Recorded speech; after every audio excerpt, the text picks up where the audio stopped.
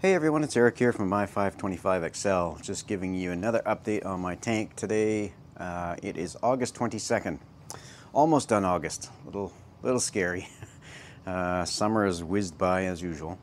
Nothing really stupendous to talk about today. The only thing I am concerned about is my 6-line Wrasse there. I don't know if you can see, he's getting really chubby.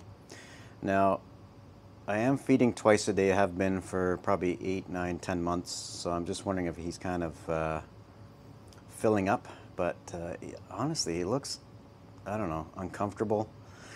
Let me know your thoughts. I know they'll eat whatever you put in there pretty much in terms of food for any of the fish. He just seems really chunky. I've been noticing that for the last little while, but I don't know, it just stuck out to me today when I was feeding at lunchtime. But other than that, everything else is okay. You'll notice I still have the finger leather corals in there, which will be going away in the near future. Just working on some details for the folks that are going to take these off of my hands. And then hopefully I will see some changes in terms of growth for the acros up there. You notice the one in the middle actually is branching out quite a bit in all directions. The bird's nest to the left, not doing too badly. It's getting more branches there. But the pistachio acropora on the right is really not doing anything.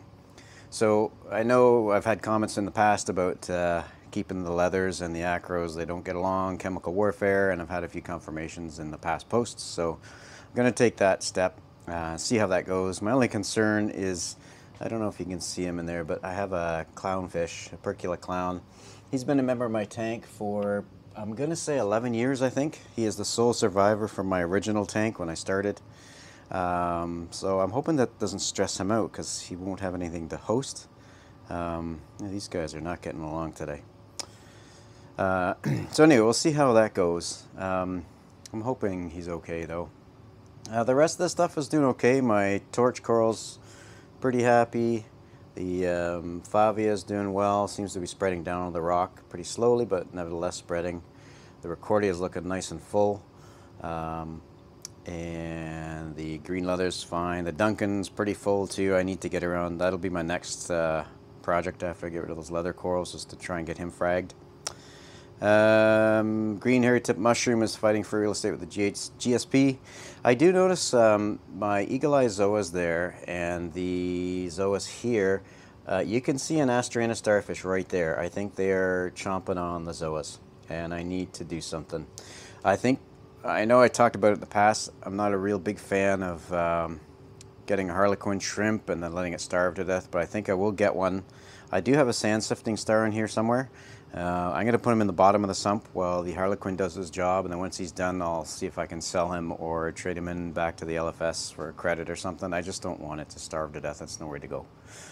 Other than that, everything else is pretty cool. Down below, not much change. Still running the skimmer at night, and the skimmer during the day, off at night, and the Nios torque has carbon in there to run at night and off during the day.